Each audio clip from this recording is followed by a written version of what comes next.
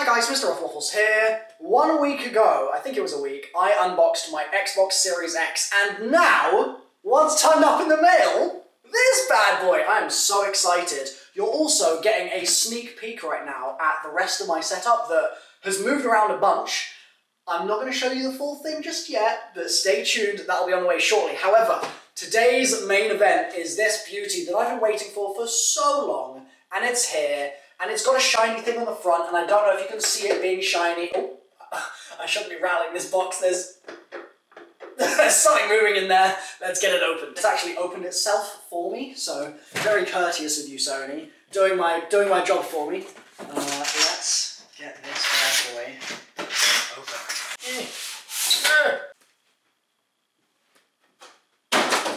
Sony, you didn't see that. Right, my mic quality should be better now. I've just realised that it wasn't picking up properly. Sorry, I probably pressed something on my keyboard, actually. That's a liability. Let's tip this over. Ooh. And, oh god, is this... Oh, it's a stack. Oh, I'm so bad at this. Why do they give me one of these? Okay, we're just bouncing it. If my Xbox Series X unboxing gave you anxiety because I was, like, throwing it around, I'm sure this is worse. Sorry.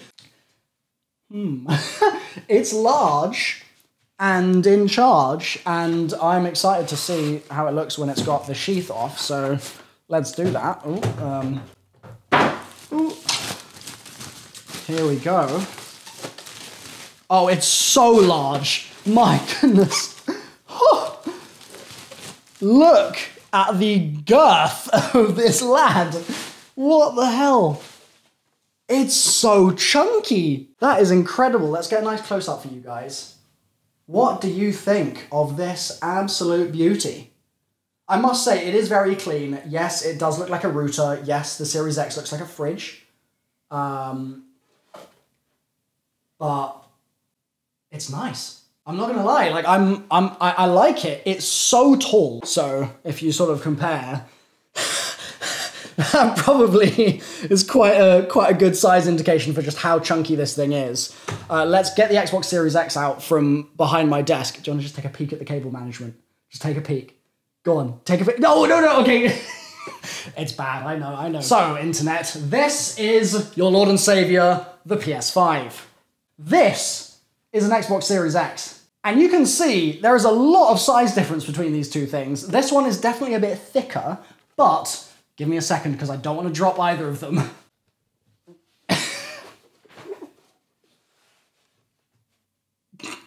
One is certainly larger than the other, which is actually, in person, even more kind of dramatic than I think it probably even looks on camera. The PS5 is just so long, and funnily enough, I'm pretty sure I saw an article the other day saying that it was actually originally going to be bigger and they shrunk it. How that's happened, I don't know, but yeah, massive size comparison. I'm going to put these down now because I don't want to drop them. So, in slightly less precarious terrain, this is what it will look like maybe in your setup. This is how it looks next to the Series X. Of the two, my personal favourite is probably the Series X, just because of the fact that I'm going to be able to stack stuff on this if I need to. So, for instance, if I need to put my controller on top of it or something, it's going to be a little bit more of a table for me, whereas this is just like, I don't know, if I'm whacking the Series X controller on there, it's maybe a recipe for disaster. So it's an interesting design. I think for some people, this thing is going to look beautiful. Like, it's going to fit into their setup fantastically.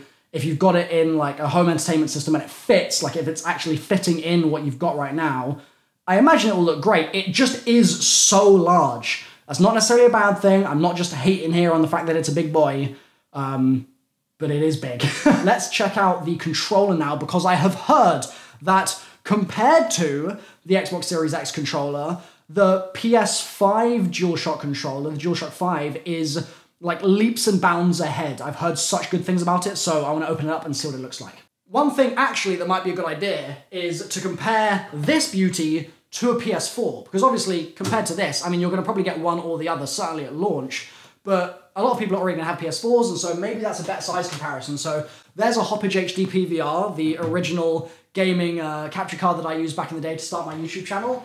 There's a Nintendo Switch dock. I've got a case full of all sorts of weird stuff in here, but this is a slightly dusty PT installed PS5, PS4, sorry, PS4. So if we put this boy on the desk and line those up,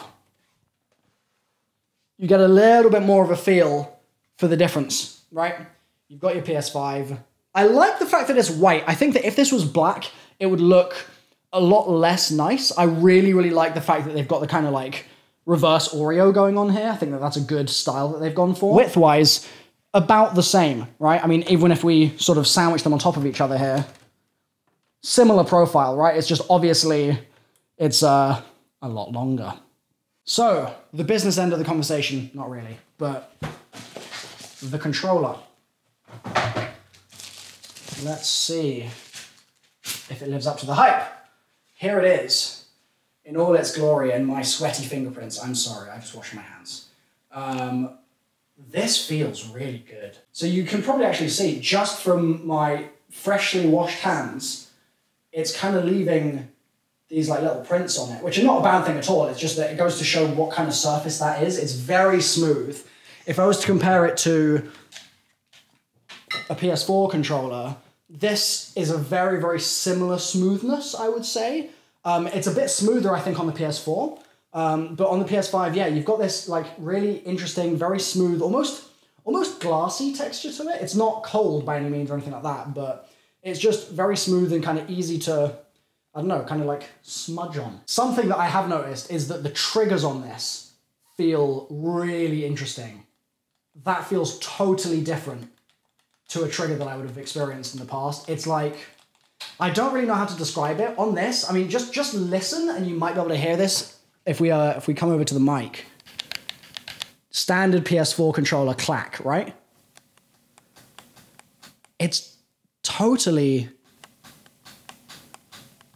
it's weird. It's like a completely different pressure curve along the length of the arc, I guess, where the trigger actually goes down.